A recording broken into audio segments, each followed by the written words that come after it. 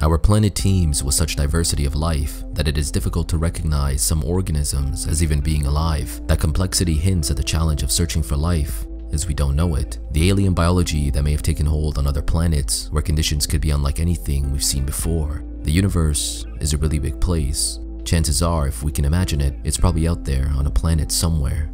For decades, astronomers have come at the question by confining their search to organisms broadly similar to the ones here on Earth.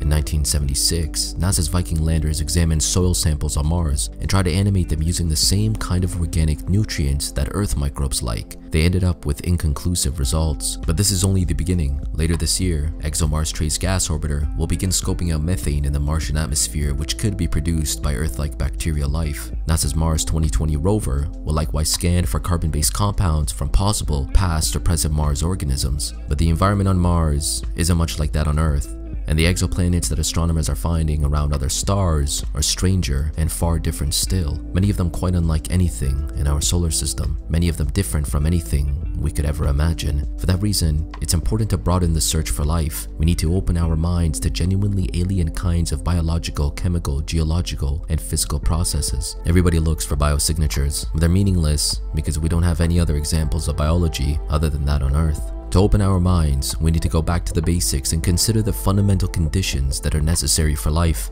First, it needs some form of energy, such as those from volcanic hot springs or hydrothermal vents, that would seem to rule out any planets or moons lacking a strong source of internal heat. Life also needs protection from space radiation, such as an atmospheric ozone layer. Many newly discovered Earth-sized worlds, including ones around TRAPPIST-1 and Proxima Centauri, orbit red dwarf stars whose powerful flares could strip away any planet's atmosphere. Finally, everything we know about life indicates that it requires some kind of liquid solvent in which chemical interactions can lead to self-replicating molecules. Water is exceptionally effective in that regard. It facilitates making and breaking chemical bonds, assembling proteins or other structural molecules, and for an actual organism, feeding and getting rid of waste. That's why planetary scientists currently focus on the habitable zone around stars, the location where a world could have the right temperature for liquid water on its surface. These constraints still leave a bewildering range of possibilities. Perhaps other liquids could take the place of water. Perhaps other forms of life do not require the same form of energy we need. Perhaps radiation is an essential and fundamental building block on other planets, or a less exotic possibility. Maybe biology could arise in the buried ocean on an ice-covered alien world. Such a setting could offer energy, protection, and liquid water, yet provide almost no outward sign of life, making it tough to detect. For planets around other stars, we simply do not know enough yet to say what is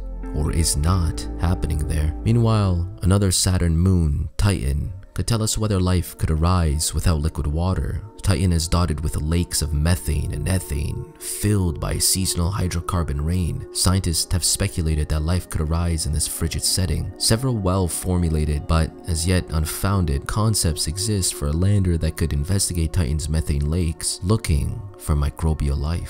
With a diversified mix of exoplanets that have no analog in our solar system, scientists have to rely on laboratory experiments and sheer imagination. We're still looking for the basic physical and chemical requirements that we think life needs, but we're trying to keep the net as broad as possible. Exoplanet researchers are modeling different types of possible planetary atmospheres and the kind of chemical signatures that life might imprint on them. But it may not be that easy. In a vast universe, it is difficult to say what forms of elements exist, what atmospheres occupy planets, and what organisms accompany those planets. Everything we know is solely based upon the biases of our experiences.